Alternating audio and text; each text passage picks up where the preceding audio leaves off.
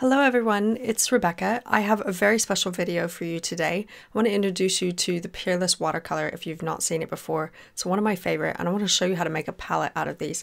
You can see these papers here actually have the watercolor embedded straight onto them. It's kind of a fabric paper, and here you can see the palette that I'm going to show you how to make so that you can use these out and about very easily. I've got a lot to cover with you in a short amount of time, so let's get started. You can see here that I'm just making some swatches of my colors because once I get these into the palette I won't actually be able to see the name of the color, which is on the back. So here I'm just showing myself what the colors are, and I'll use this throughout my process to organize my colors. So first I just cut them up into bits and then started organizing them based on the page that I would like to put them into my little bound book palette that I'm making. You'll see it all come together, so just stick with me. This is super fun. You'll really enjoy this, I think. So then I've picked everything up with the top left in the top of the pack, and so I know exactly what order I want each of my pages in. And then I've grabbed some watercolor paper and organized what I think will fit on 2 pages, then taken them out and just cut them to size so that I can fold them into a little book. And you'll see what I mean here in a moment. So I've got my extra pages and just getting them cut up, and when I fold them, if you don't have a bone folder, the best thing to use is just the edge of some scissors to get a really nice crisp edge. So just run over it and you'll get a really nice edge there, and then you'll find that the inside pages are a little bit bigger then, so you can just trim that away. Next, I'm binding my little palette booklet. So I've put some craft fun foam underneath so that I don't punch into my desk, and then I'm using a needle to punch 5 holes across the edge, and I've got one in the middle, and then I'm keeping about an inch away from the outside edges, and then just adding those extra 2 holes at an even amount of space between each other. And I've just used that tape dispenser to push the needle in so I didn't hurt my fingers. Once I've done that, I've pushed the needle in and kind of worked it around in a circle to make the hole a bit bigger, because I've got some really cute string that I want to use and it's a bit wider, so I need my holes to be a tiny bit enlarged to make that possible. Now, don't freak out. I didn't actually have a straight needle. I would encourage you to use a big needle that your string will fit into, but use a straight needle because this one is a little bit dangerous and I had to be particularly careful with it.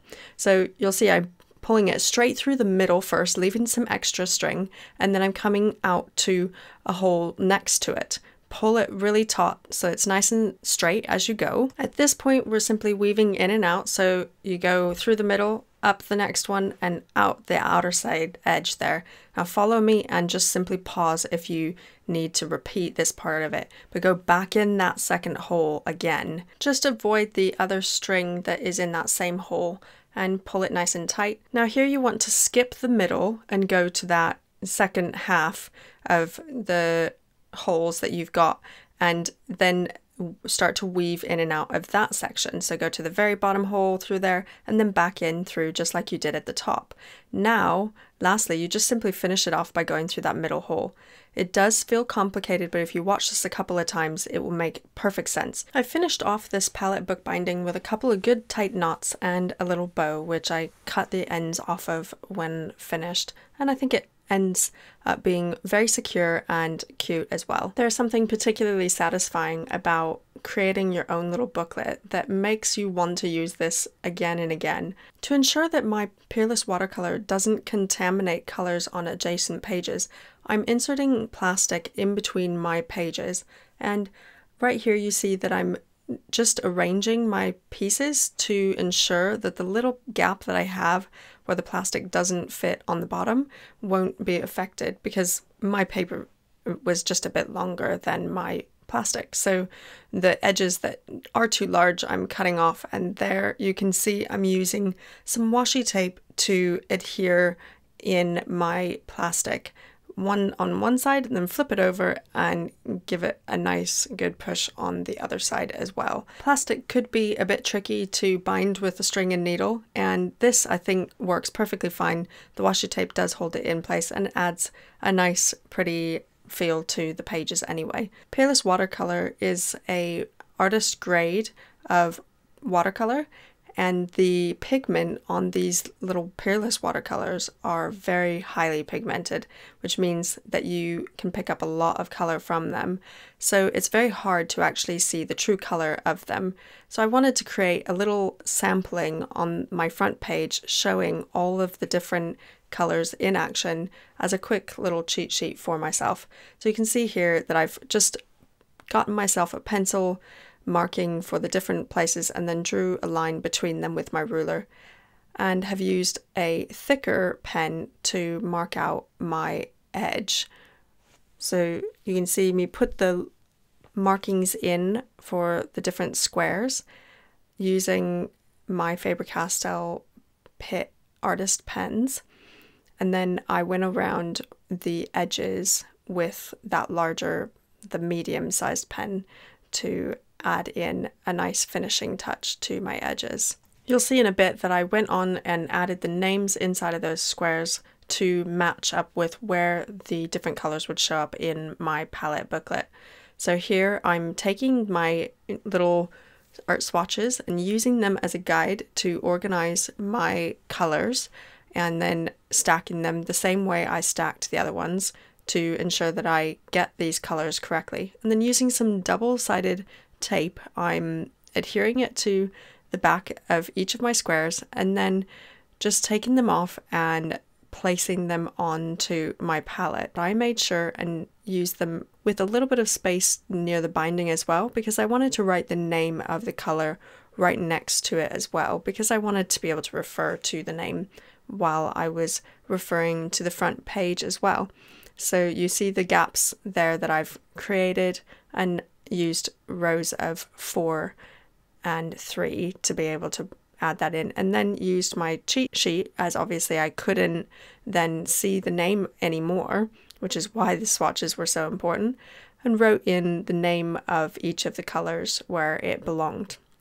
Next, I used a little bit of the color towards the left underneath each one, and then used some water to dilute the color down a bit further to the right so that I could get a good gradiated perspective of what that color would act like at its darkest and lightest versions, which I think will be helpful moving forward. So apologies for skipping this step here, but you can see that I went ahead and added into the squares the different colors, and all I did was I added some of the color on the left, just the pure color, and then on the right hand side of the square I actually added a bit of gesso, which you can see here, onto the right hand side in a little square, which I added the color to so that I could see how it would act, because in art journals oftentimes I will put gesso down and I can then see how those colors would act in each occasion. Next, I wanted to actually put the word Peerless on the top of my sample page,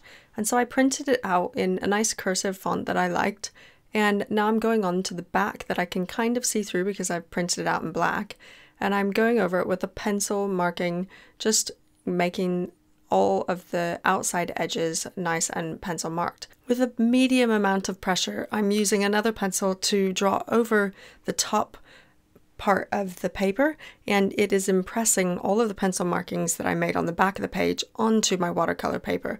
I don't want to leave an impression, but I have managed to transfer the lead onto that other paper with as much ease as possible. There are many ways to transfer an image onto a surface, and this is simply one of them, which you can do with virtually no tools available to you. Faber-Castell Pitt artist pens are permanent ink, which means that when I use watercolor on them, they won't spread around or smear, which is ideal for this situation where I don't want them to move at all.